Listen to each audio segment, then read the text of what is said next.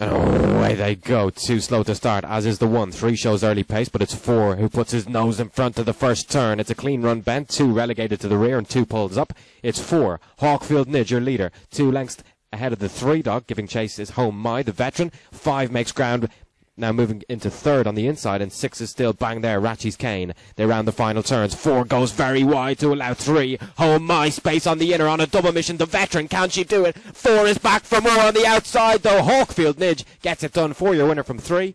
Close between 1 and 6 for 3rd.